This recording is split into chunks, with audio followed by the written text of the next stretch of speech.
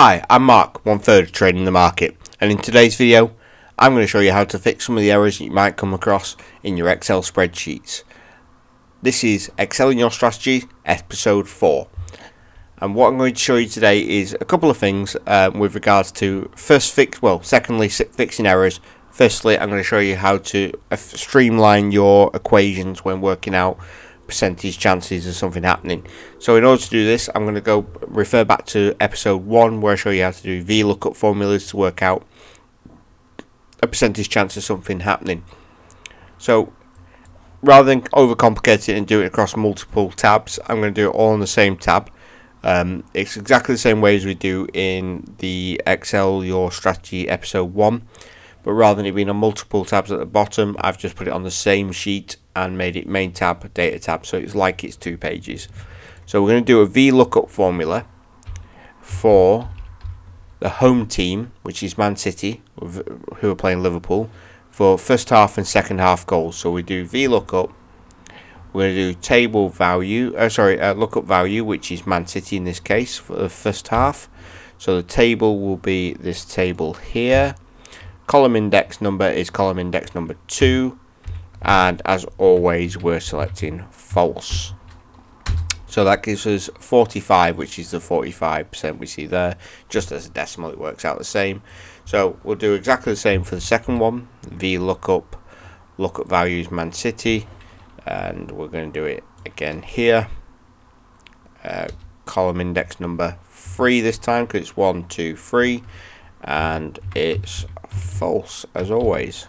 As if you write true, then it will find the nearest approximate match or an approximate match. So false, that gives us 55. We can check it against that. So let's go again with a VLOOKUP for Liverpool. Same table as we're getting the same data. Column index number 2 because we want first half, and false. And then we're going to do exactly the same, and I'll just speed this up a little bit. So there we go, column index 3, false, close bracket. So with all the data we've got from a different data tab, we can then work out a percentage chance of the likelihood of a goal in the first half, second half. So we're going to do that by adding them together and divided by 2, and because of BODMAS, which is a mathematical rule in the order of calculations, you want to separate how you add them up. So in this case, we're going to open bracket because anything in brackets happens before anything after it. So we're going to open a bracket. We're going to take the first half of the home team and the first half of the away team, add them together. So by doing that in the brackets, that'll happen first, and then we're going to divide by 2. So that gives us a average of 38.5. And we're going to do it the same way for the second half total by adding the second half and second half. Important to remember to stick these in brackets and then divide by 2. So that gives us now the percentage chance of, or the percentage likelihood of goals being scored in the first half versus goals being scored in the second half based on this data. Now, although this is an adequate way and I show it this way, there is a lot quicker way of doing this because it's an absolute. We're able to take one piece of information and work out another one from it, which I'm going to show you what we're doing now.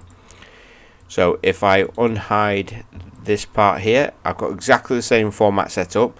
Apart from here, I've only got goal chances for the first half, but then I've got first half and second half total chance, which is this part here. So the way I'm going to work it out is exactly the same. The data tab is exactly the same. So I'm going to do a VLOOKUP. Lookup value is still going to be Manchester City. It's still going to be the same table array, so nothing's changed. It's still going to be column index 2, and it's still going to be false.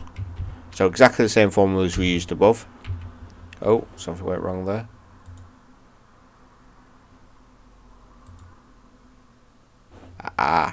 This is the error I'm going to show you how to fix. So if I change that to Man City, there we go, we see it works.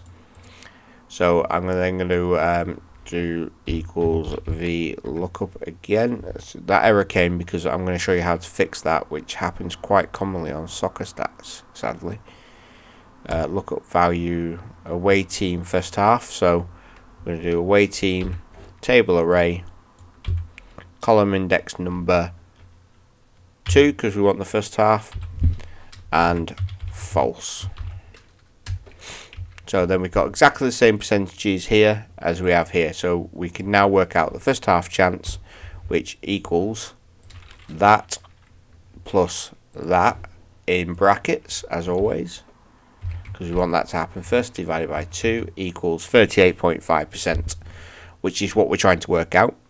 Now, in order to miss out this column here, there, and this column here, where we work out the second half chance, is because goals are absolutes, as in there's no freeway option, as in win, lose and draw is percentage of games win, percentage of games drawn, percentage of games lost. We're able to work out with one data point what the second one would be. So if we knew the games won and the games drawn percentage, we could work out the games lost percentage. So in the same vein, by knowing that 38.5% of the goals in the first half are scored in the first half between the two teams, we know that 100% of the goals scored have to exist because 100% is an absolute. So in this column, rather than working all this out, we do equals 100, or 1 as a decimal should it be, minus that. Hit enter, and that gives us 61.5%, which is exactly the same. And remember, even though it shows it in percentages, 1 equals 100%, so you don't have to put in 100, you're only putting in 1 because 1 is 100%, as we're working it out in decimals. So it gives you exactly the same result, but we're using a lot fewer data fields, we're using a lot fewer formulas, which allows Excel to speed up a bit. Now, the error I'm going to show you is the fact that, and this is actually an error that we get on the Premier League spreadsheet, is soccer stats show Man City under the fixtures as Manchester City, but in the data tab it shows it as Man C with a decimal. So I'll change it on both, and what that does is provide you with a hash NA error, which will mean that the VLOOKUP cannot find what it's looking for, and this can become quite complicated or time consuming to try and fix. But what I'm going to show you is an easy way of fixing that. So by doing so, I'm going to go over to sheet 2. I'm going to show you how we fix it by a little example, and then I'll go back and fix it on the previous sheet. So in order for this to work, you're going to need to go to File, and then all the way to the bottom, Options, and under Customize Ribbon, you're then going to need to find the Developer tab. I've already got mine added, which is there. You can just add or remove the Developer tab as you want to add it in. So when you find it in here, add the Developer tab, and then click OK, and that's going to give you this Developer tab at the top. Now what we're going to do is we're going to insert a button. So in this case, I'm going to put a button in the middle of the screen, and just for now I'm going to click cancel, and then going to rename it to I tell you what, just for a bit of fun, we're going to call it Truth, and I'll give you a real world example in a minute, but I'm just explaining the actual process of it. So we want to make this button do something, because at the minute this button does nothing, and clicking it won't work because there's nothing assigned to the back side of the button. So we need to tell the button what to do. So in order to do that, we need to give a macro. As you can see up here, there's a record macro and macros. Basically, a macro is an instruction of things to happen. So when you record one, anything you do once you click record, that button will then do. So for example, and this is the example we're going to use, I'm going to assign macro. I'm going to I've got one previously set in, so I'm going to click on that, assign macro, edit it, and then delete that out, just so this won't happen to you. It's only happening because I had previously a macro in. So assign macro, I'm going to, so when you come into a new sheet, it will say record. So I'm going to click record, and anything I click after this or do after this will happen. So I'm going to use the example of record, remove irrelevant data, we'll use the same name, it's not an issue. And I'm going to do Control F, which will give me, oh, click on a square cell, Control F, and I'm going to search Alex Ong in the workbook.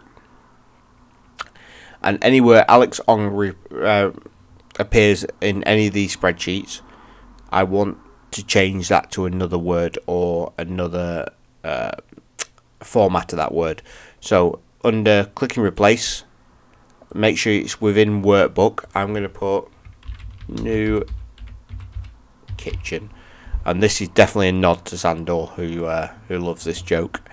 So Alex Ong, new kitchen, replace all. So click replace all. It's going to tell you can't find anything because we haven't got anything yet, which is okay. Click close, and then we're going to click stop recording. So after we hit stop recording, this button now works but doesn't seem to do anything. But the moment we write Alex Ong anywhere, it's going to change that to new kitchen. So Alex Ong again, new kitchen. And it doesn't matter how many times you write it or where it is on the sheet. If it says Alex Ong and you click that button, they're all new kitchens. And it's probably as many kitchens as you have paid for, to be fair. So the reason we do, I've shown you that and how to do it, is because when you come to soccer stats, your data is going to be Manchester C, and your main tab is going to be Manchester City, and when you try and look up the data, it's not going to find it. So what we're going to do is we're going to use the same developer tab. So we're going to go insert a button. I normally stick it in the top corner of the sheet where there's a little gap. I'm going to hit record, and this is going to be name fix. Oh, you can't have a gap in, so name fix. I will then edit text to name fix. So assign macro, I'm going to edit it because it's got this button in it. So what we're going to do is ignore that again. Oh. So right click, assign macro, we want to record a new one. So as you do it, it'll be record a new macro, name fix, okay. So I'm going to click on a cell, click Control F again, and I'm going to put Manchester City.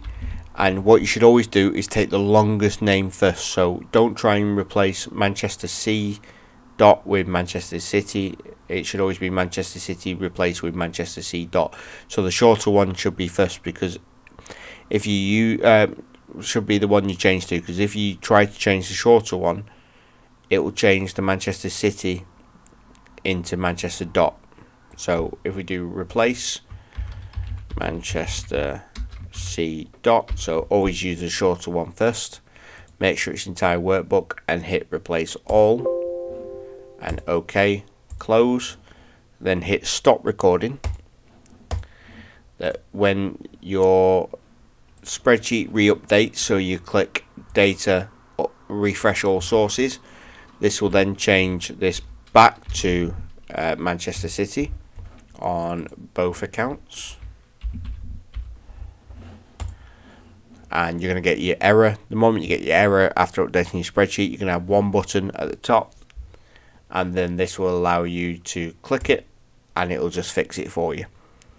If you've got more than one team, as you do in leagues like the Chinese League, Japanese League, and I think Israel, where you're going to have more than one team, that's not an issue at all. So we're going to remove the macro again. We do that by editing it, delete, and close, and say we've got Manchester City and Manchester United. So we'll just change that to City again and copy these two. We're not going to put any data in, it's just for proof of concept. So we want to go right click, assign macro, record, name fix. So we're going to go find, Control F to find and replace, Manchester City to Manchester C dot, replace all, OK, and then Manchester United to Manchester U dot, and then replace all. There's none at the minute. Oh, there's two obviously that we put in, and we hit close, and then on our macro we stop recording. That's now done both of them. So if we then changed these back to, and we'll just copy it down, so we back to where we originally were, and we click the name fix. You can see they both change. So when you start recording your macro, you can do Control F and replace as many as you want in order for it to correct your name. So if you've got 10, that's not an issue. It's a bit of a ball ache setting up first time, but once you've got your once you've got it set up, then it'll work every time. So that now shows you how you can fix your naming issues on Excel when you're converting the sheet over, and it will work every single time. If you want a copy of the sheet that we originally did in episode 3, then feel free to join our Discord. It's free, it's anonymous, you can be involved as much or as little as you want. As always, we benefit nothing from any of our subscribers, and if you are not subscribed, please consider, as it helps us out. We make no money off you. There are no sponsors, no advertising, and no affiliations. We make our money on the market trading, and we started this in order to develop other people's skill sets to do the same, and we encourage and give you the ability to do that through the Discord channel. There is a wealth of knowledge on there, not only from ourselves, me, James and Roy, but from the moderators and the actual members of the group, nearly 500 now, who have a great wealth of knowledge and a great sounding board, and it's good to have them people around you with like-minded views who are all trying to succeed, that are learning from each other. So there's nothing left for me to say except consider subscribing, like, comment, and until next time, I've been Mark. This has been episode 4 of Trading the Market, Excel Your Strategy, and happy trading.